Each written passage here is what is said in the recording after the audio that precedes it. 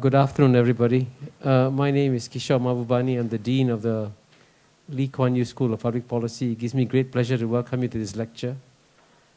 I can tell you, by the way, that normally this is not term time. This is vacation in the school. Most of our students are away. Friday evening, 5:15 p.m., nobody comes for lectures. So this full house is actually quite a telling sign that the topic you pick, obviously, is of great interest to everybody. So I think, as some of you may know also, when I speak at the Lee Kuan Yew School of Public Policy, I try to make just 3 points in my introduction.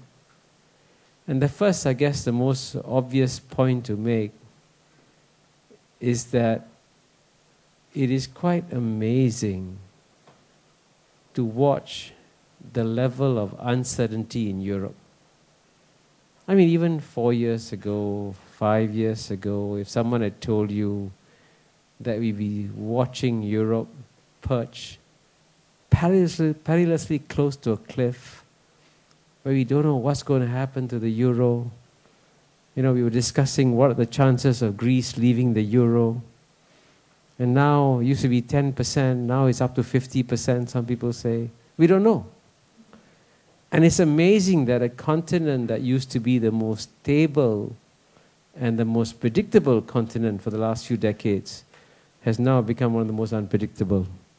So this is why, frankly, your topic is so timely at this point in time. But the second point I'm going to make, of course, is that the challenges that Europe is facing now are challenges that affect not just Europe, but frankly all of us, right? I'm sure you're all talking to your private bankers. How much should I keep in euros? Should I ditch all my euros? How will it affect the Singapore economy? How will it affect the COE prices? I'm actually hoping the COE prices will go down. COE, for those of you not Singaporean, is a certificate of entitlement you need. Before you can buy a car in Singapore, you have to get a piece of paper that allows you to buy a car. And that piece of paper now costs you $90,000. So I'm hoping the European crisis will bring COE prices down to maybe $50,000, $60,000. But anyway, that's partly a joke, but partly a serious point, that what happens in Europe has got global ramifications and is affecting all of us, and that's why we now have to pay very close attention. So this, of course, brings me to my third and most important point, is that we are very privileged to have with us someone who's obviously looked carefully at the situation, and you can see from his book on sale down there, The Decline and Fall of Europe, clearly he anticipated some of these developments. This book was published by Palgrave Macmillan and praised by the Wall Street Journal as the most perceptive account to date, and by The Guardian as a wake-up call for the 21st century. But I was going to mention that our speaker has had a very interesting background. He comes from Italy, but now lives in Monaco. He has an MBA from Harvard and a PhD in engineering from Italy.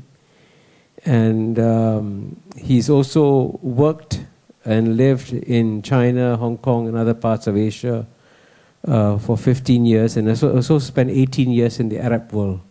So he knows the world very well.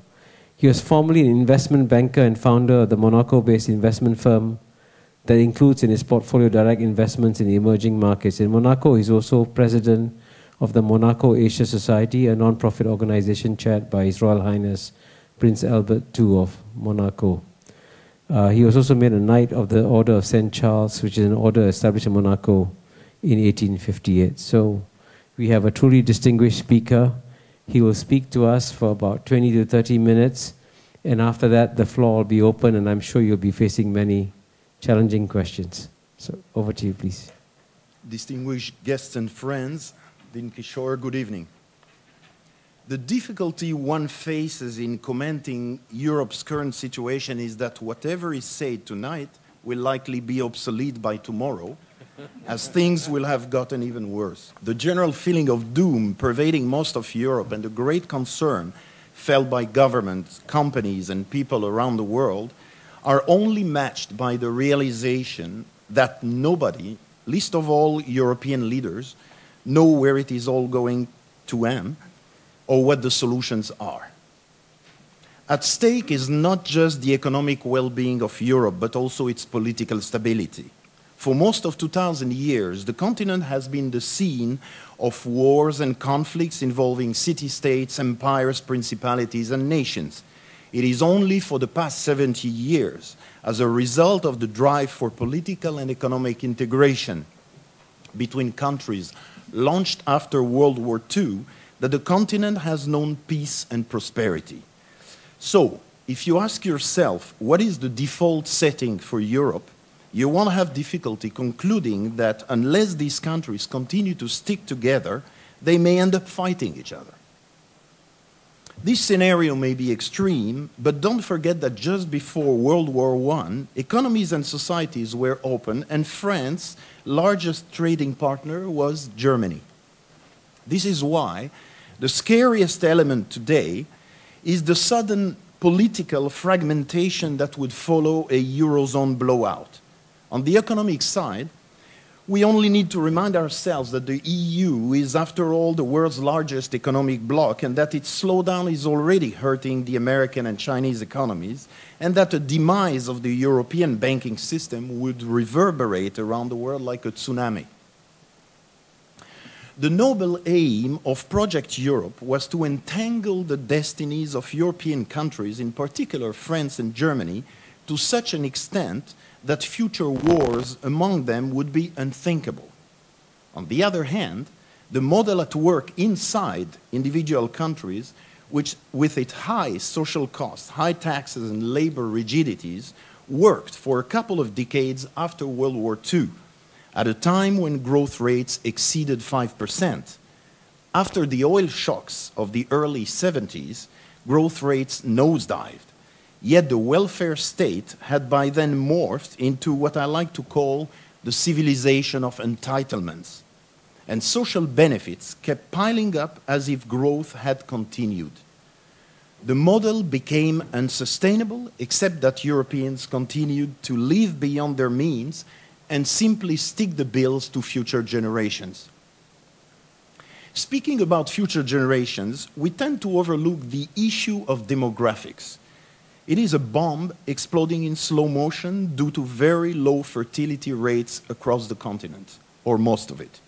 Let me give you a couple of shocking statistics. By the end of the century, the entire population of Italy is projected to dwindle to a mere 10 million people, roughly a third of the population of Shanghai. Germany's workforce of 44 million people today is due to shrink to 26 million within a few decades. You can imagine the impact of this shrinkage on these countries' GDPs. At the same time, the proportion of Europe's dwindling population that is old and retires is growing. They live longer, and less working people will sustain them with their taxes. So, unless everybody rediscovers right away the joys of making babies, or taxes are drastically increased, or welfare drastically reduced, or immigration massively increased, the system will soon collapse. Many European states, given the extent of their unfunded liabilities, are in fact virtually bankrupt today. This is why governments have no choice but to fund tax money wherever they can. Their tolerance for private wealth and fiscal niches will disappear in the years to come. Some governments live in the fantasy that by taxing the rich, they will solve their problems. France's new president, François Hollande, is hiking income taxes for high bracket earners to 75%, a move that prompted Britain's David Cameron to say that if Paris doesn't want its rich people anymore, they're welcome in London. How high can taxes go before you see social disruption and a collapse of business enterprise in some countries?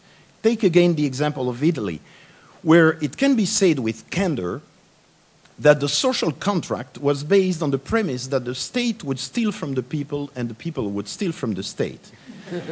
Nowadays, government coffers are empty and the state is basically saying, We can keep stealing from you, but you can't steal from us anymore. In the past few months, bombs have started exploding, and more than 80 entrepreneurs have committed suicide. In Greece, by the way, close to 2,000 people have committed suicide, and in Spain, the numbers are rising. The one element that could improve things is, of course, economic growth. Suddenly in Europe, everybody is rediscovering growth, even Mr. Hollande. But do they know what they're talking about? The absurd rigidity of labor markets, overtaxation, overregulation, and a broken banking system make the task nearly impossible. If the business of Asia is growth, the business of Europe is welfare. For the past several decades, governments across many parts of Europe, particularly in the south, have done an excellent job eradicating growth from their DNAs. In a globalized world, you can grow if you're not competitive. And you can be competitive if you cling to the shortest working weeks and the longest vacation time in the planet and / R&D. The lessons don't seem to sink in, as a recent ruling of the European Court of Justice says that if an employee falls sick during his vacation, he is entitled to another paid vacation. France, where 15-year-old kids were sent to the barricades to protest an increase in retirement age, and where it often pays more to stay home and live on government handouts rather than work, has not really been growing for the past 30 years. And its share of world export has fallen by 20% in the past 7 years. How do you expect Italy to grow when the backbone of its economy is made of small and medium-sized enterprises, which have been persecuted by the system to the extent that many entrepreneurs are now afraid to take their Ferrari out of the garage for fear of the fiscal police? When faced with a downturn, countries such as Italy used to devalue their currency to boost exports and restart their engines, something they cannot do anymore because being in the Eurozone, they have no more control of their currencies.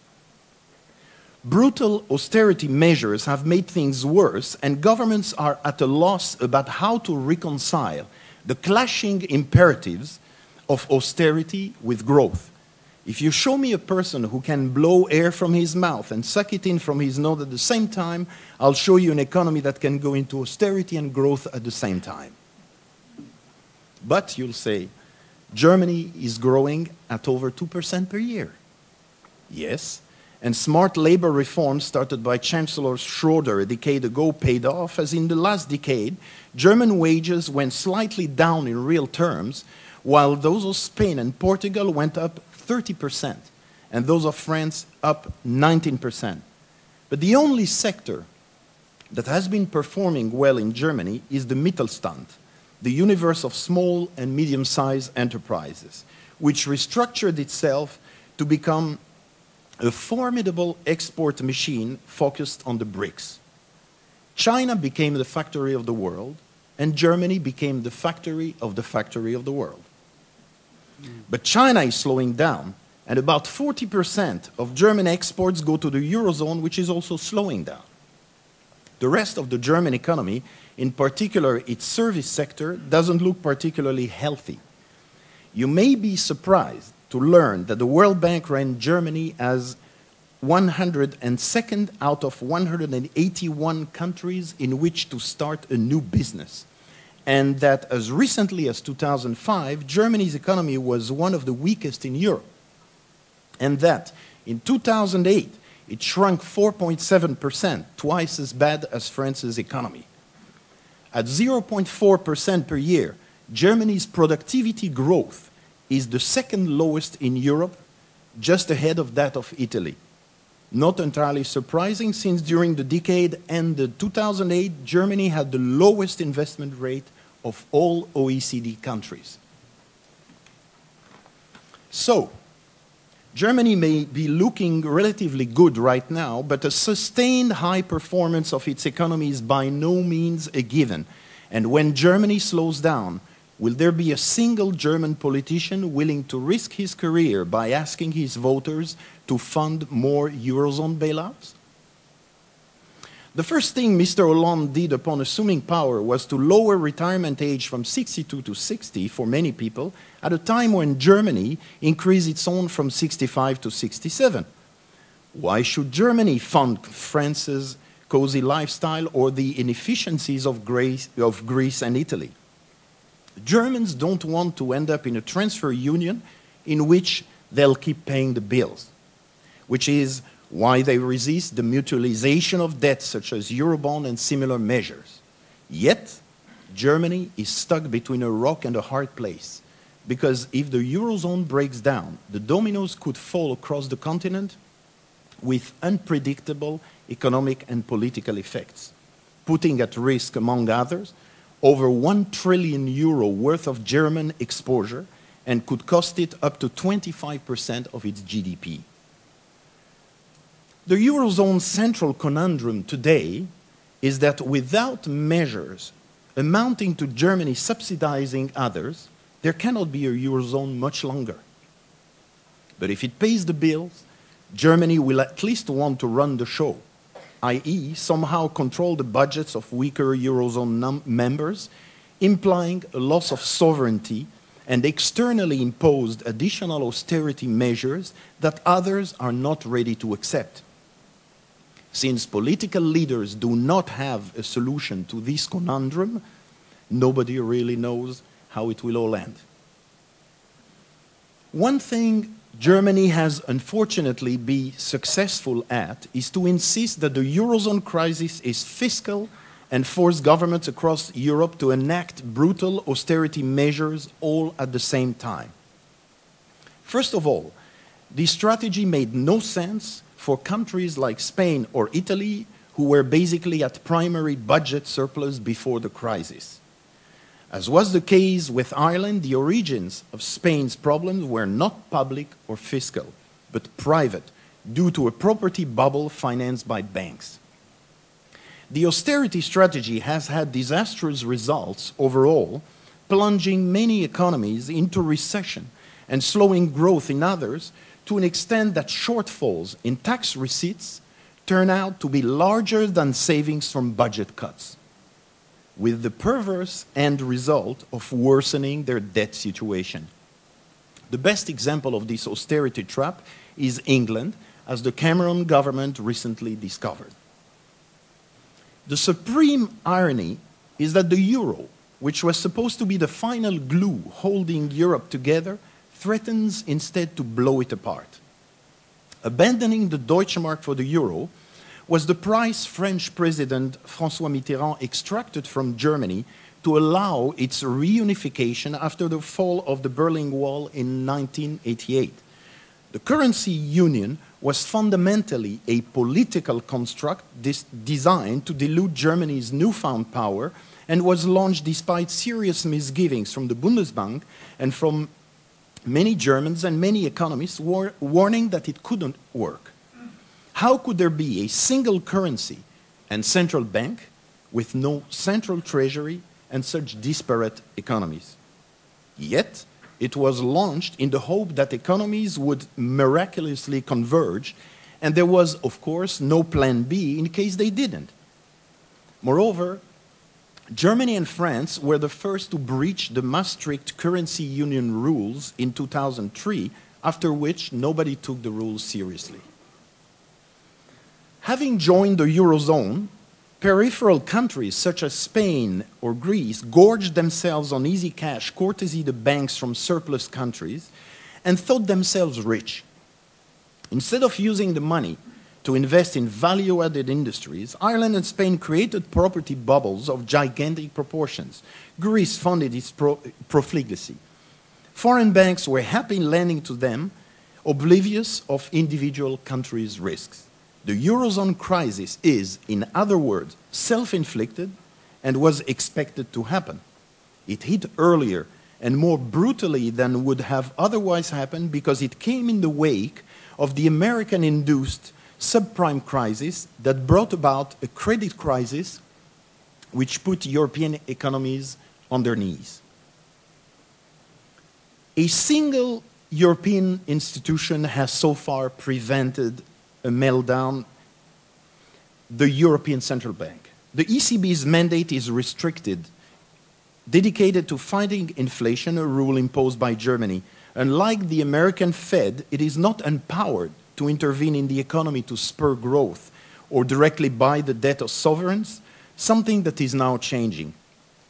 In order to prevent a Eurozone collapse, the ECB had no choice but to overstep its mandate, buying several hundred billion euros of sovereign bonds of countries under attack from the markets and launching €1 trillion worth of backdoor quantitative easing measures to sustain a shaky bank system.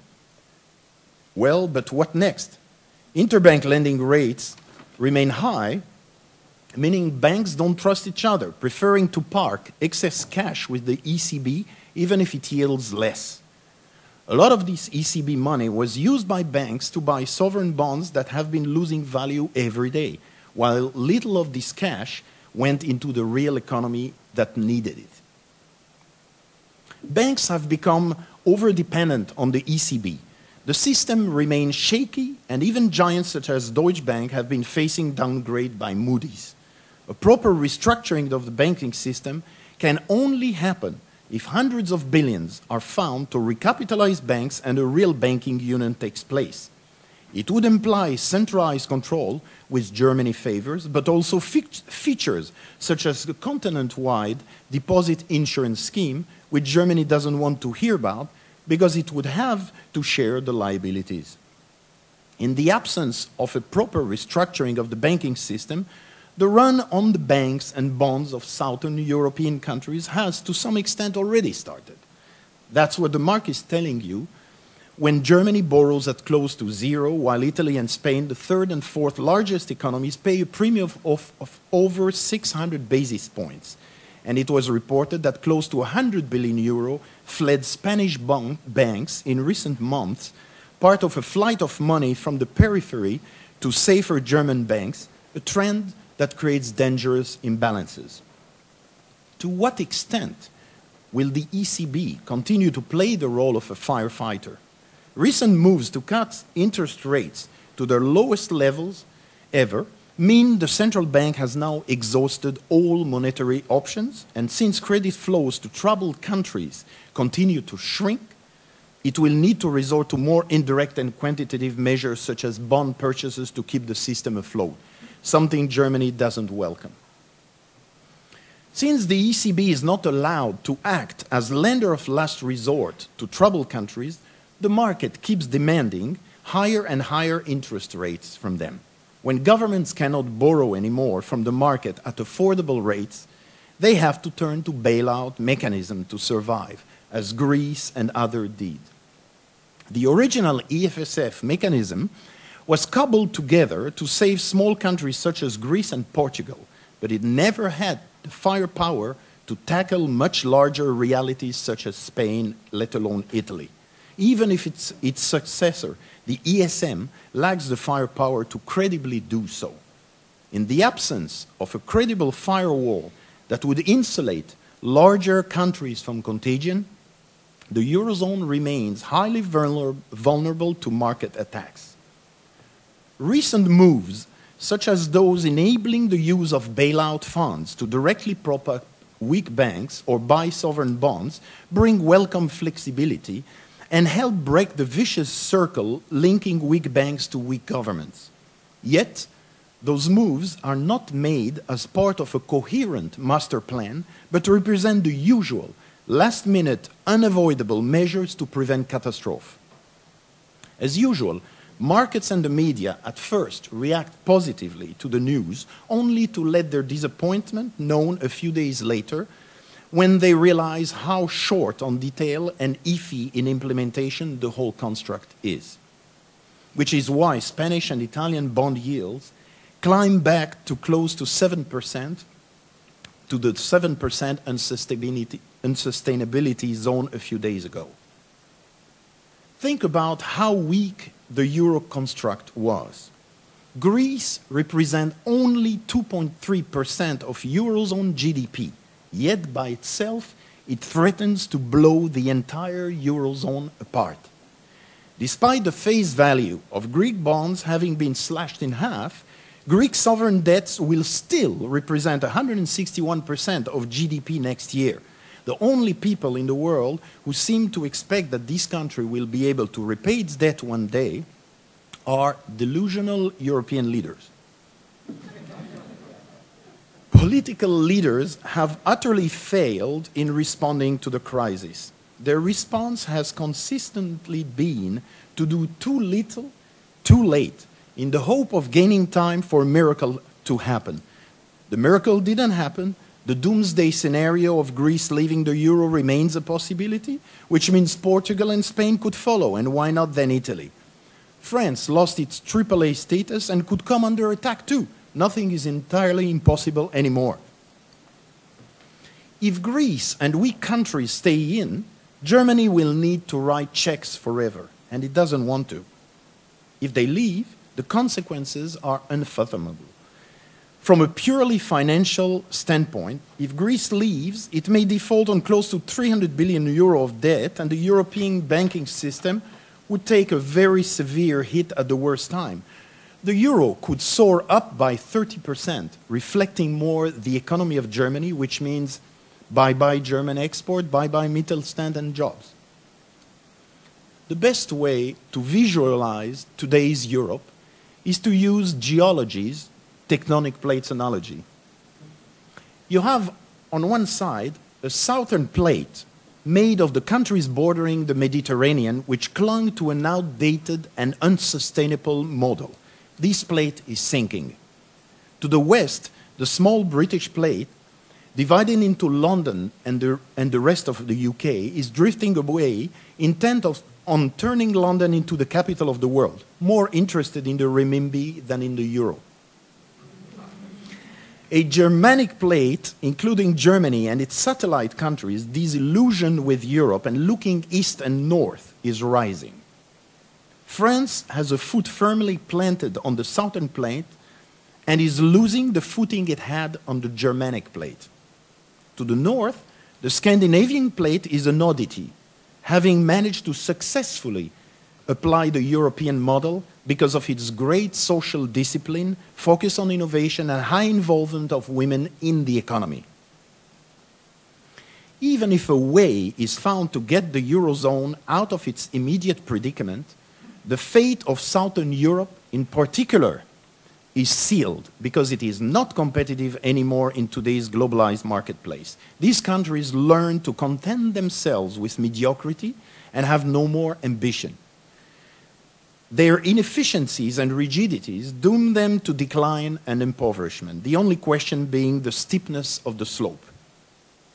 Sustained brutal austerity measures, impoverishment, fear, and insecurity may lead to social instability and the rise of extreme political parties. It happened not long ago. It can happen again. In theory, solutions exist, but Europeans can seem to work together when it matters most, leading to the fundamental question of how European is Europe today. The only reforms its citizens, in particular in the South, can stomach are marginal ones because they're too attached to the benefits of the civilization of entitlements. Don't get me wrong. Europe is not about to disappear into a hole tomorrow morning. Europe is rich. As a matter of fact, a couple of years ago, Forbes magazine counted that 70% of the world's rich people are in Europe. Europe accumulated wealth since the Industrial Revolution a few centuries ago. Today, Europe has trouble creating new wealth, but is still relatively wealthy. Barring extreme events, its decline will take time. The current crisis doesn't mean Europe should be kept off the radar screens of foreign investors. To the contrary, in such times, opportunities abound. Assets, companies, and technologies can be bought relatively cheap. The gap between the return on equity of European companies and the price they're paying, the price they're trading at, has never been so wide. You just have to take a look at the recent uplift in London property prices to understand that there are European regions which will benefit from the plight of other regions, and niches throughout the continent in which wealth will continue being created. It's just that one needs to invest more selectively and do serious due diligence homework. If one thinks of a crisis as a short period of hard times from which one inevitably comes out, this is not a crisis. It is a new era for Europe, and Europeans and the rest of the world better adjust to this reality. Thank you very much.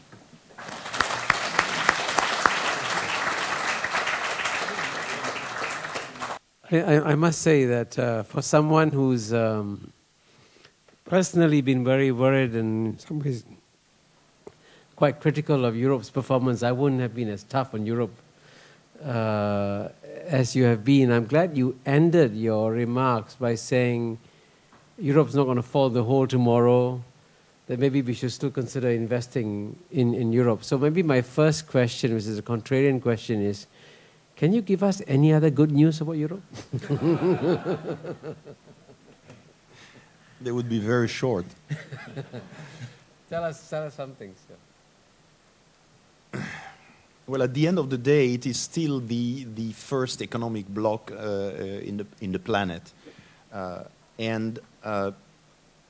On the good news side, people are starting to really realize that something is wrong and that the politicians are not telling them the whole truth.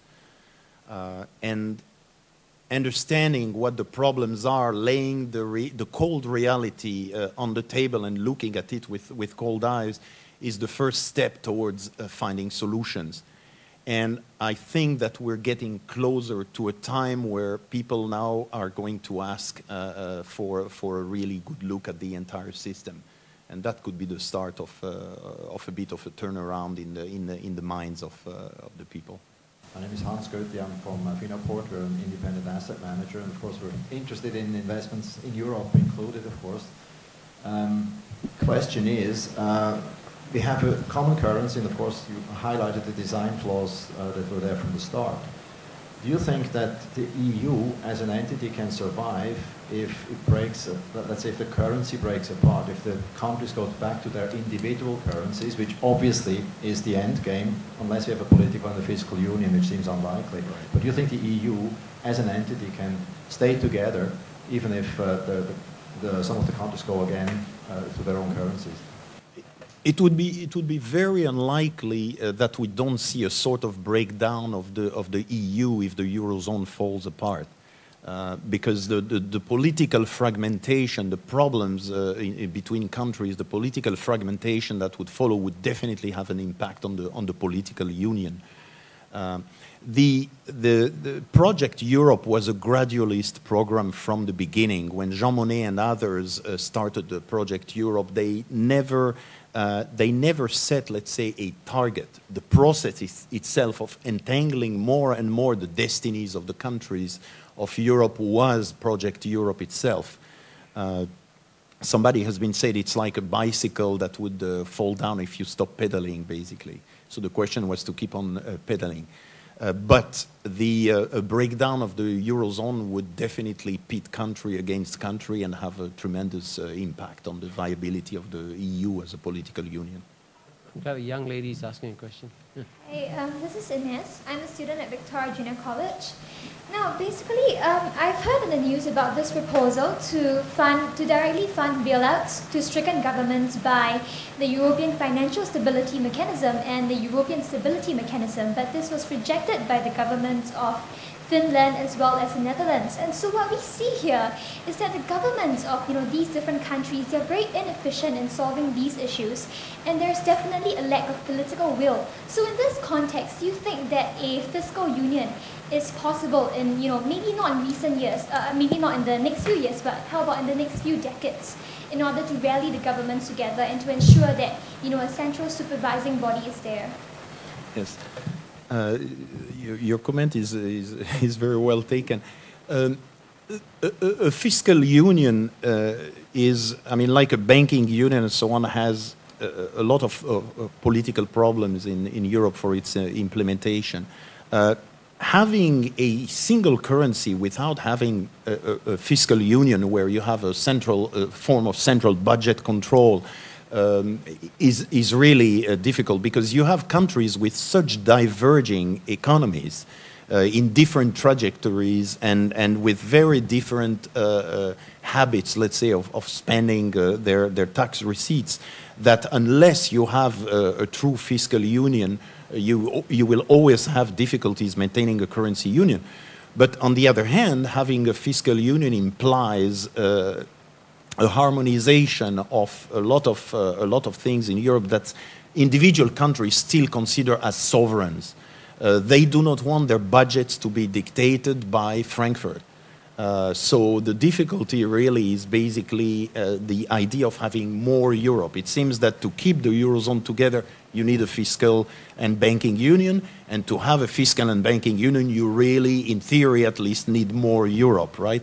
And the problem is that the individual countries are not politically ready to make that step, let's say.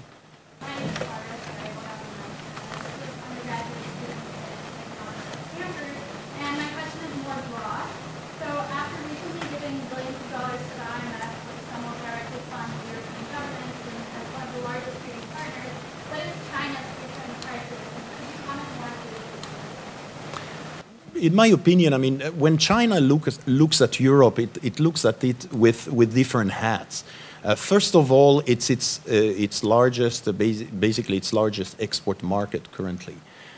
Second, the euro for China represented the possibility to diversify away from the US dollar. So a strong and stable euro was, in a sense, beneficial to China from this diversification standpoint. Then from a geopolitical standpoint, for China, Europe is a bit of a moderator of American actions around the world. So a weaker Europe, let's say, can play less of a moderator role, right? So globally, I would say China has an interest in the well-being of Europe. But I'll let you... No, I just quick note, I actually agree with you that if China had a preference, China would like to see a stronger Europe rather than a weaker Europe. But I think, now that even China has changed, the capability of the Chinese government to bail out Europe has been severely undermined by the new openness of Chinese society. The Chinese netizens will protest and say, why are you sending away our hard-earned Chinese money to Europe when they're much richer, much wealthier than us? So I think the capacity of China to help Europe will be limited, although they have been trying incidentally. And I think the best way in which China can help Europe, and this is what they have suggested, is actually encourage more Chinese investment in Europe. And as you said, there are many good still industries and factories that are still a good bargain in Europe. And I think that's the best way to strengthen Europe. Father Dumirsky, Ambassador of Poland. Of course, thanks for this very provocative and interesting presentation. And I would like to have two brief questions. The first one, let's put aside Eurozone. But I'm generally wondering, what's your general opinion regarding the concept, the idea of European Union as an all body? This is the first question. The second one is some sort of comment, because I was really, frankly speaking, surprised that you've mentioned no single word regarding the so-called new European Union members. Of course, sometimes, especially nowadays, the newcomers to European Union, they are example of very prosperous and some sort of a success in the economy. That is why I'm wondering if it's just by chance it was not mentioned in your speech, or maybe you are going to present another speech regarding the successful newcomers to the European Union. Touché. Well, on the first question, first of all, I think the political, let's say, union and political integration of Europe, as we said before, is indispensable because the countries in the continent have been fighting each other all the time. and a disintegration of this political union could lead to any scenario, basically. If it's not within 10 years, it's within 20 or 30 years. So I think everybody in Europe is going to be working very, very hard to keep the political union, but there are centrifugal forces, very strong forces that are splitting that apart. And if the Eurozone blows up, then all the bets are off. About Central Europe, you're perfectly right. Poland, in fact, has been the fastest growing economy in Europe for a bit of time. But it's true. They have, what happened is that after the 10 countries from Eastern Europe joined the EU years ago, it was very interesting because they pushed extremely hard to get in, right? And after the day they get in, everybody it was in Dublin, the acceptance, and everybody was dancing in the streets, right? Then after a few months after that, there were some votes that had to be done in Europe, and they were nowhere to be seen voting for that. Why? Because they focused really their attention on rebuilding their countries. They didn't want to espouse right away, at least, the system of the civilization of entitlements. They were more looking at a bit of a more Anglo-Saxon model in the sense of more free enterprise, less government intervention. And it paid off. I mean, these countries are doing quite well at the present time. The question is, how long until they can't resist the siren song of the civilization of entitlements? How long before people in those countries start to want the same sort of benefits and welfare and so on as the rest of Europe? By the way, if anybody wants to challenge Francesco's thesis, I hope you will do so. I mean, we should allow a contrary point of view. If anybody wants to say, no, Europe is going to rise tomorrow and grow very fast and everything will be fine, please say so now. After tomorrow, okay. Okay, maybe the ambassador of the European Union, you just press the microphone if you don't mind. Yeah. I see that you are challenging me. No, I think there are a few points I wanted to make. I think, first of all, I agree that the European Union is not in a good shape for the moment, even if it's still the first, I think, the first economic power and first trading bloc. And I think also there are a few points what I think gives a lot of hope that Europe is now on the right way. I think, first of all, I think that's the point that Mr. Bonglovanni made, is that the people get more and more conscious that there is a problem. The people getting conscious that they cannot go on maybe as it has gone on like that. And so it gets easier, I think, to make reforms. But this will not happen from one day to the other. It will take time. But I think there have been steps taken until now. The steps are seen by the markets, unfortunately, as too slow and only never enough. We never take a decisive step. That's the perception we have. But I think step by step we're going definitely in the right direction. I think the last European Council with the decisions who were taken, also what you mentioned, to make,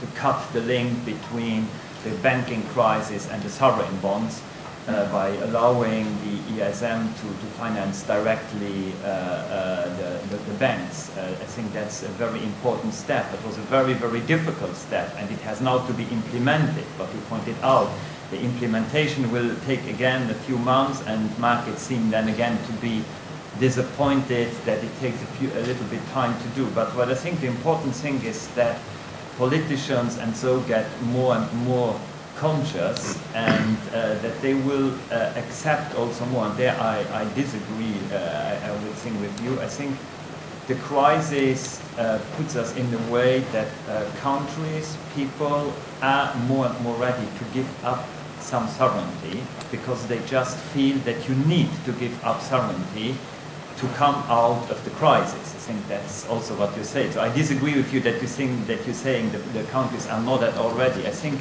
They are more and more ready, and it will more and more come. They also are very much conscious, and even if I not completely agree with you that the split up of the Eurozone would lead to a completely breakup of the European Union, a breakup of the Eurozone would be at least financially and economically a catastrophe, and everybody is aware of this. And therefore, I think that at the last moment, everybody will stick together to save the Eurozone and save the European Union. Nobody will take the risk, but to discard the risk that the European Union could disintegrate, and we could come to situations where there would be again political conflicts. The other positive element, what I'm seeing, is that a good functioning European Union is important for the whole world, also for the region here, and that the region here has not yet succeeded in getting its own, in going up the in having so much consumption that they could live on their domestic or their regional markets. The European Union remains inactive, so that's elements which makes me much more optimistic, but I am not saying that the crisis will be solved tomorrow. We will go on to go through difficult times, but steps, I'm convinced, will be taken because we are aware that we have to take them to not jeopardize the whole project. Thank you. You want to respond or leave it as comment? Okay. Okay, we'll get another voice, a strong Canadian voice now. Canada's going to save Europe, I'm sure. Thanks. Yeah, Canada still wishes to be part of Europe. We still think there's an opening. I'm an Irvin student. Thanks, Kishore. Thanks, Professor Bonglovanni, for a very interesting talk. I'm a visiting senior fellow at the Kuan School of Public Policy from the University of Toronto. It strikes me, Professor Bonglovanni, that there are three scenarios that are possible for Europe. The best case scenario, if I'm not mistaken, is the current one. We're just muddling through like every federation or quasi-federation, and maybe it will get a little bit better, but there's no magical fix. The worst case scenario, and I don't see that happening, and perhaps I disagree with you there, is a total collapse both of the Eurozone and of the European Union. That is, the European concept or idea becomes inchoate, and every country goes upon their own logic, and Germany is let loose, which was the original idea against which Europe was born. The middle scenario, and perhaps I disagree with you there, is what the Polish ambassador suggested, if I didn't misunderstand, which is that Europe as a concept still exists. The Eurozone may collapse, but then again it represents only 17 of 27 countries. The European idea as a construct still is attractive. It attracts Canada, not least, but obviously all the major players, and Germany is still reined in. So there is an economic catastrophe, but in historical terms, Europe regroups, and it becomes still geopolitically cohesive. Germany is part of it, Germany is a leader, but the project still goes. Do you agree with that? That's the first question. And the second one is, on the best case scenario, what's to be done if you were king of Europe? I didn't expect a question like this. What's the policy prescription on the best case scenario to make things a little bit better?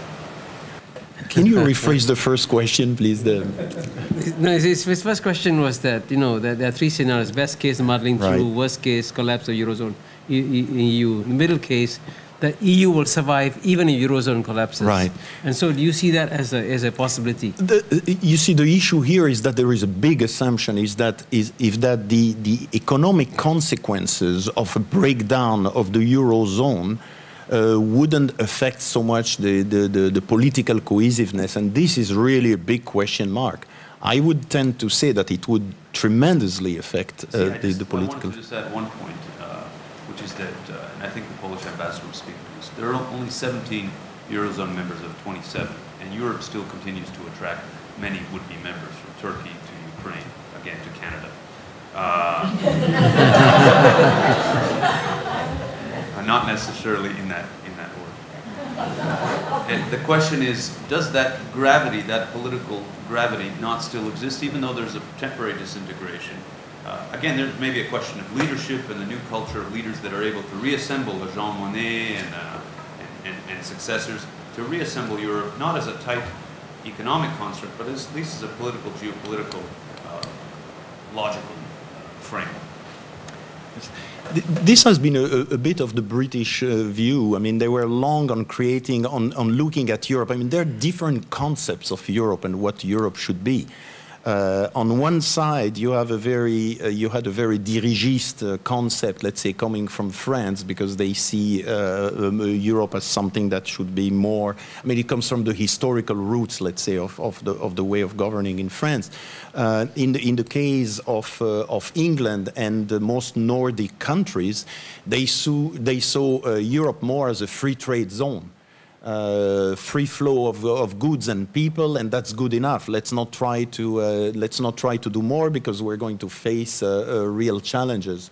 So these are some of the options that have been on the table for quite a long time. The problem is that there is no clean way to go back to a multi-currency Europe. You see, now that everybody is in the, I mean, not everybody, now that you have 17 countries in the Eurozone with the largest economies also. So it's only 17, but they represent the central force. And if you have a collapse, if you're trying to pedal back to saying, okay, we erase everything that happened for the last 10, 12 years and we go back to the way we were before, I don't see it as feasible without a terrible breakdown of the political cohesiveness. That's it. And by the way, we'd be delighted to have Canada in Europe. But you didn't answer his question. What, if you were king of Europe, what would you do? His answer is marry an Asian princess. I'll second the motion. No. Look, we have to extract the problem of the euro and the Eurozone and the debt crisis from what I think is the more fundamental problem in Europe itself, which is what I call the civilization of entitlements. Look, we had companies in Europe where some very good employee would come to me and say, look, can you please fire me, boss? I say, why? You're good, you're doing very well. I say, no, because if you fire me, the government will pay 70% of my salary for 2 years. So I'll take a 2-year vacation, and 3 months before the end, I'll start to look for a new job. You know, you have a lot of things like this that are costing a tremendous amount of money, and the problem is that people in a lot of countries in Europe, especially in the south where you have less social responsibility, let's say, of the population, they believe this is a birthright. So if you don't give this to them, they'll go out and burn cars in the streets. You know, in 1968, when there were very serious student demonstration across Europe, students demonstrated there because there was a future that was being designed, and they felt they were not part of it. So they wanted to be part of this design of the future. In recent years, when there have been young people demonstrating in Europe, it's just for fear. And they have become the conservative force in the country. They are afraid of reforms, because what they aim at is to have one of these cozy jobs where you have a contract for life. You cannot be fired, basically. So to change a mindset like this, in my opinion, is an even bigger challenge than to solve the Eurozone crisis, because that's in the minds of people. Next question. I must say I'm very surprised that there are not more challenges, you know. Apart from the ambassador of the European Union here, let's not make him do all the... Anybody else wants to... Okay, please go ahead. The ambassador of the European Union again, please. Yeah. Just about this, I don't fully agree, but I think there are problems. But I think we have to say that the Nordic countries, they had similar problems 20 years ago, and they really succeeded in changing the mindset. I think nobody speaks anymore about entitlement. They took measures. If you control, if somebody is out of work, for example, you have to take up a new job what you are offered. You can refuse one time in the first, I don't know, 2 or 3 months. I'm not now at the week, and then you have to take it up. If not, you lose all benefits. So there are measures and there are examples from countries who took this up, and I think the new Euro Plus Pact and what's focused on competitivity is at least trying to tackle these problems. I'm agreeing this will not change in countries like Italy from today to tomorrow, but I think it will change because people are just getting more and more aware that the way as it is now cannot go forward. But I don't also think that Europe wants to give up its model completely. We will never give up our welfare state, but I think there's also a positive welfare state in the Nordic country. We will never give, will not take up the Asian model. I don't think so that we are ready to do this, and so as we should not impose our model here on our Asian friends. Please don't try. No, what you're saying is true. I mean, there have been some moves in certain directions, but then there have been some backward moves in other directions. Look at France. Now they're going to make it even tougher to fire people. There are laws that are being discussed by the new government to make it even tougher. For a lot of people, now the retirement age has been brought down from 62 to 60. So this goes radically against the trend of what should be done to cure this sort of problem. In Italy, for example, the reforms that Mario Monti have been undertaking, every time he is trying to change something substantial in this sort of labor rigidity laws, he hits a wall. And if he tries even more, he's going to have all the unions and half of the population in the streets. So yes, there are some moves in this direction, but I personally, and I wish I were totally wrong, but I think it's going to be very difficult to see a movement in the proper direction in Southern Europe. Can I follow up the question? You know, when the European leaders, you know, I know Mario Monti quite well. In fact, he's spoken in our school, by the way, and he gave me a wonderful foreword for the Italian edition of my book. So he's actually very well aware of what's happening in Asia. When the leaders meet in private among themselves, Angela Merkel or Mario Monti or David Cameron or Hollande now, do they, in private, are they aware that this problem is actually very serious and that they have to work together in a sort of, the impression you get from the media is that this can be fixed through short-term fixes, and it cannot be done. This needs a long-term change in direction. So my question is, when the leaders meet in private, do they acknowledge in private that this requires a deep, long-term change in strategy? And do they conspire with each other on how to tell the people that this is what you need to do? I've never been in one of these meetings. You know, you seem to be well connected with some princes. Maybe they can. But no, I think they're aware of the situation. I don't think anybody thinks that. But you have also different systems of government. You know, in Germany, for example, it's a federalist system, and Angela Merkel you're not in a presidential system like France, where the president carries a lot of weight in making decisions. She has to arbitrate between a lot of political forces and the various lenders and regions and so on and so on. So she can agree to something with the partners in the EU, but then you will have the constitutional court in Karlsruhe, or you will have the opposition parties or some lenders shooting it down. So the process, let's say, of finding solutions and taking steps is quite a complicated one. I think they are really in a quandary, the European politicians, and what they have been, the way they have been responding to the crisis have been they have been always behind the curve.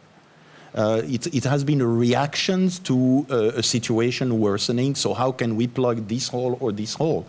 But there is no master plan on how to redo Europe, because nobody has any idea about that at the present time. I haven't seen this being discussed as a master plan, let's say, to change the mentality, to change the workings. It's all incremental step, let's say, and maybe there could be enough, but you know, the idea is that probably we need more of a long-term view and a master plan. Okay, Professor Huang Jing, my colleague, yeah. Huang Jing here at Kuan School. And just now some people asked about China's role in this entire problem. I'm going to ask what do you think the Americans should do, or what they are doing for all those things. What's your comments on Americans' policy, or what you think the policy should be? Are they celebrating in Washington, D.C. that you're about to collapse? I think President Obama is watching the situation very carefully because the impact on the American economy, let's say, could even cost him his election. There is an impact, but they have limited means to assist Europe. They have their own problems, and they are not about to throw tons of money at another region of the world that has problems. So I think we'll see little help, concrete help in this way. You know, the uplift in the economy in the U.S. is by no means certain, and that's the first priority for them. So on that side, I don't think much help is going to be coming from the U.S. in concrete terms. No, what Jing is asking is that will there be a new Marshall Plan? You mean Singapore has that much money to lend? I think it would be I think it would be difficult. But you see, one thing that could have done, I think, at the outset of the crisis was to build a very credible firewall. One of the problems of why the Eurozone crisis has evolved to the critical state in which it is today is that there has never been a credible firewall so that contagion was almost automatically spreading from country to country.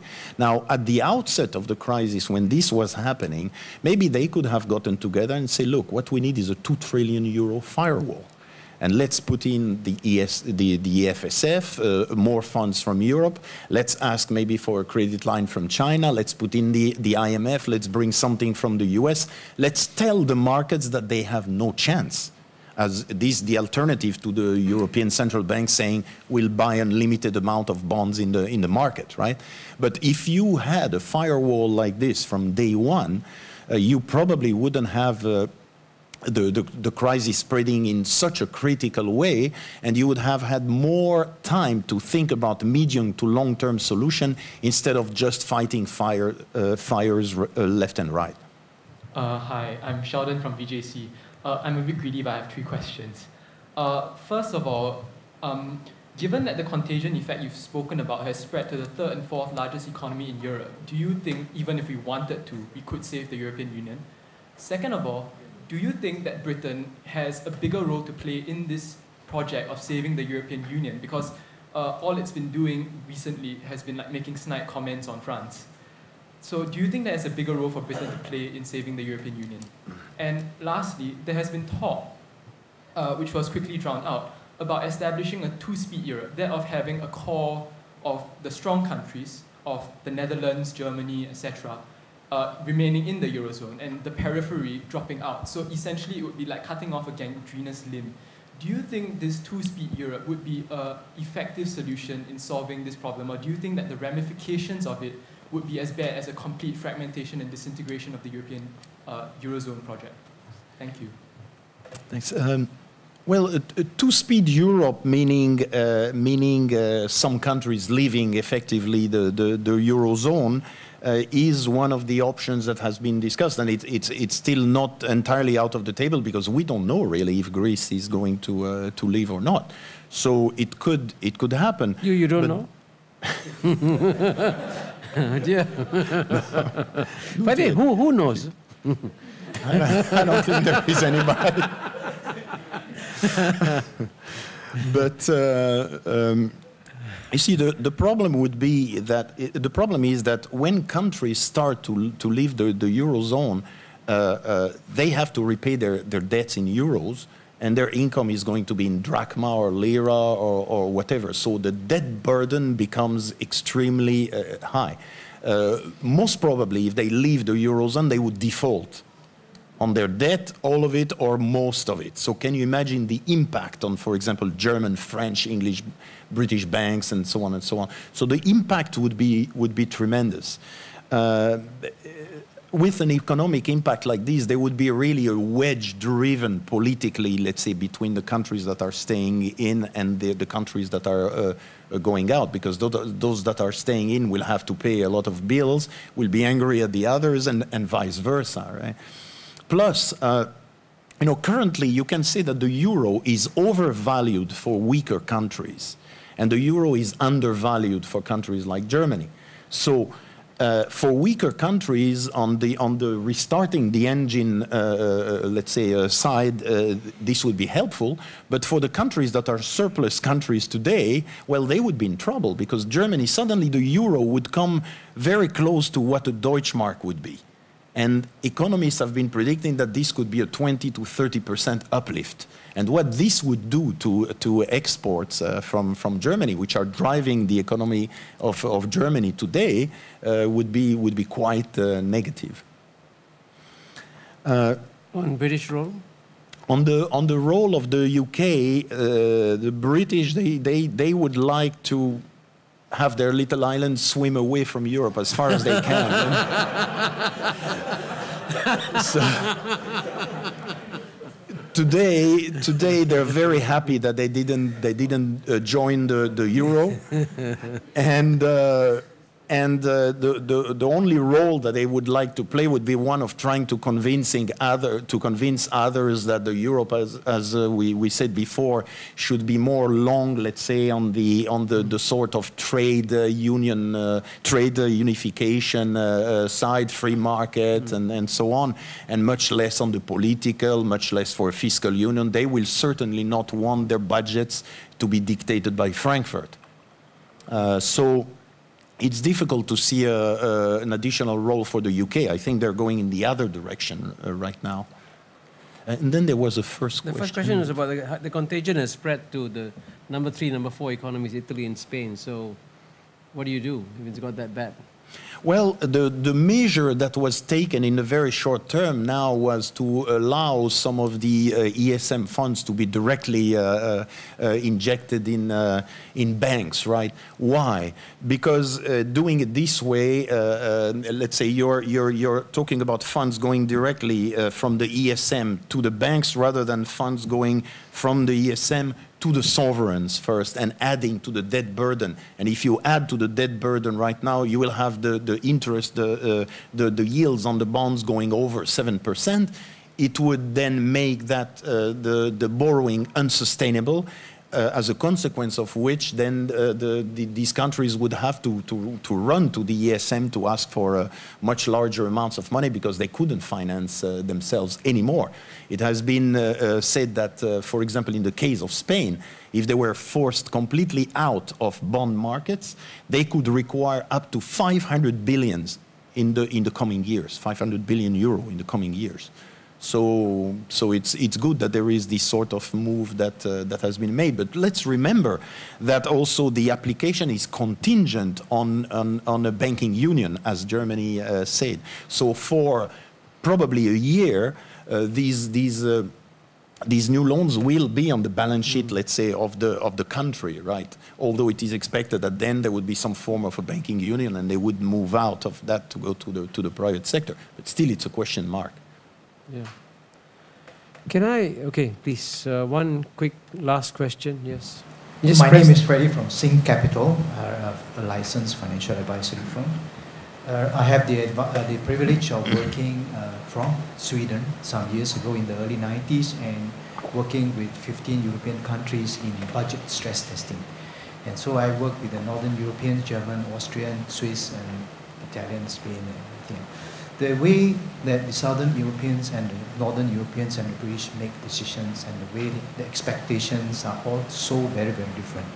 And I see that there are multifaceted structural problems that are facing Europe today. It's a mindset problem, it's not just the debt crisis. So by pumping money into the system right now, I don't see it solving the mindset problem. The problem really is excessive debt. I mean, if any government or any country spends more than it earns, and there's no sustainable way of financing the expenses, it's going to hit the wall, regardless, right? So by pumping in money is just like a temporary transfusion. So perhaps it's better for the Eurozone to disband and let it rebuild. Thank you. Well, pumping money is the short-term solution and basically the only solution that there was to keep things afloat. The alternative, if you stop pumping money in tomorrow, or if the ECB stops intervening or whatever, then what happens is that then countries like Spain and Italy, suddenly they are shut out of the bond markets. They cannot borrow anymore. They'll have to run to European bailout mechanisms in any case. So either in the short term, for the short term, either in the absence of a firewall, okay, and in the absence of the ECB acting as the lender of last resort to stop the market, let's say, pumping in short-term money was the only way that you could keep the structure afloat. Otherwise, it breaks down. And as we said before, if it breaks down, then all the dominoes fall and the consequences are tremendous. Can I, sorry, when you say something. I want to say one thing, maybe just to give an explanation. What was the strategy? I think the strategy, and well, I understand the critic that we not put immediately a strong enough firewall. Yes, you mentioned the number of 2 trillion. I heard this very often. But I think our strategy was always that would not be enough, and that would just encourage to go on like we are now, and that we wanted to avoid. As well from a fiscal point of view, as well from a competitivity point of view, and flexibility of labor markets and so on. So what we did was from the beginning on to opt for a comprehensive strategy. A comprehensive strategy that means to tackle, to move towards an economical union, fiscal union, restructuring, competitivity, restructuring labor market, and so. And that, I think, is still what we're trying to do.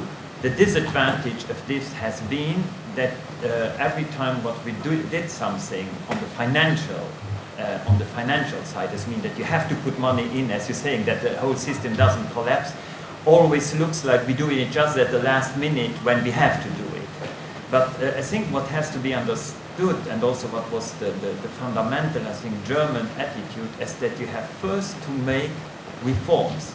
You cannot, the Germans don't want to give money without that other doing reforms, the ones who need to do reforms. Not everybody needs to do the same reforms. I think Poland, for example, is in a little bit a different situation than others. But this is, I think this has to be understood why we went this way, and it was never our way, like the last speaker or questioner asked, that we just want to put money. Okay. You know what? I'm going to try and inject, this is a desperate attempt, to inject some optimism on this European question. And to suggest to you, Francesco, that there may possibly be one potential silver bullet that could save the situation. I mean, if there's some pain. But could you possibly, sort of, in a sense, get the leaders united to tell the European people, listen, we are in deep trouble. We're not going to get out of this easily. Can we, all of us, agree, 600 million people of the European Union, let's agree that we all sacrifice together. Each one of us sacrifices 10%, whatever it is. At the end of the day, if we all sacrifice together, Europe will be safe. Was that message politically palatable?